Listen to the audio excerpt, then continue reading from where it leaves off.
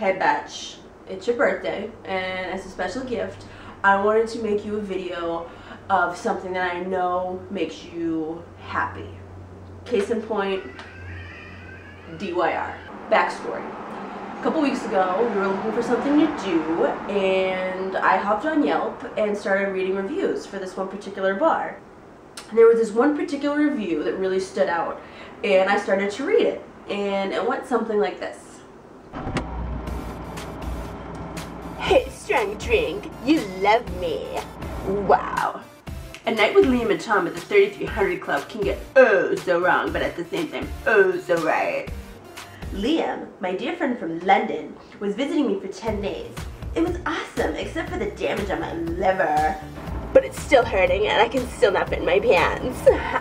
Anyhow, me and Liam have been drinking all day, and we were super sexy, super smart, and super mega stupid. So we decided to hop on the 24 all the way from Lower Haight to the 100 Club. Drunk as shit and is obnoxious. This is, however, not a hot idea because Owen the bartender, which BTW is awesome, loves to make some strong drinks for the ladies. And as we all know, I am kind of a lady. So let's try to be somewhat discreet and say we got trashed. We finally put our three extraordinary brains together and figured out it was time to leave.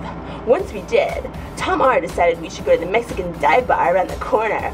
We were denied? Denied? At that place, time to go home. Even though this review is for the 3300 Club, the only reason why I'm not giving it 5 stars is because 3300 got me so drunk, I jumped in a cab and got the driver the wrong address. Ended up in outer Richmond. No cabs, it took us 2 hours to get home, and I fell and landed on my face. I broke a little bit. It looked like I had been in a dirty bar fight for the whole upcoming week. Life was great. See you soon, just need to heal first.